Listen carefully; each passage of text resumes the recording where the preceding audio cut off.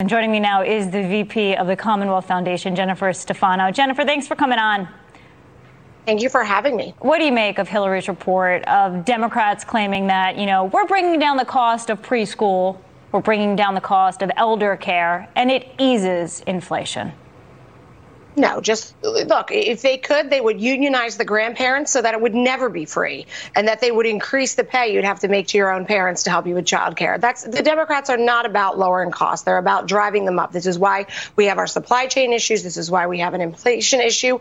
And they're doing a terrible job, for instance, at subsidizing and funding education. More than half of the children in this nation, a majority of children in 4th and 8th grade can't read or write. And now they want to go after and purport to help the babies and help us take care of our children.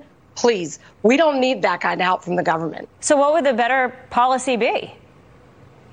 The first thing we have to look at is what would really help low-income women. And I'm going to point out there is a big nonprofit sector that is trying to help, particularly low-income women with childcare issues. There's one in Montgomery County, Pennsylvania, called Along the Way, that sends volunteers into homes of single mothers to help them go out to work and go out to school. There is a lot in the private sector being done. But what you are going to do if the government gets involved is you are going to drive up costs and you are going to limit options.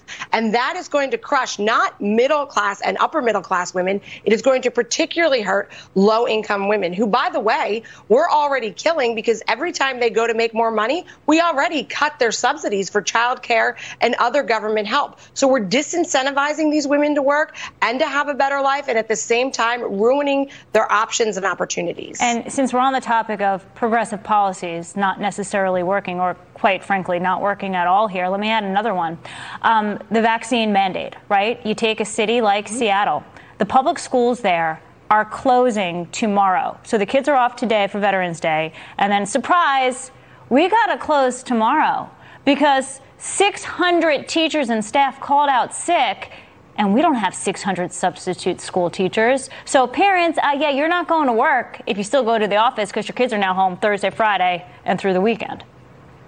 That's right. The government sector teachers union bosses who fund the Democratic Party and the President Biden's administration call the shots in public schools. And I think everyone just needs to cast their eyes again to Virginia to see how that went for progressive ideology.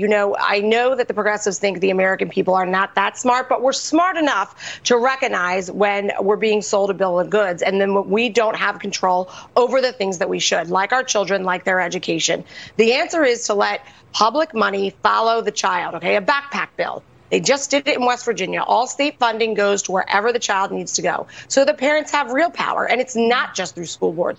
It's through having the funding in their control, and that when they do things like this in Seattle, you can take that money and you can leave. As a mother, it bothers me to no end that low-income women do not have the same options as a woman like me to have power over their child's education. And those women, more than anyone, end up getting hurt. And by the way, men too.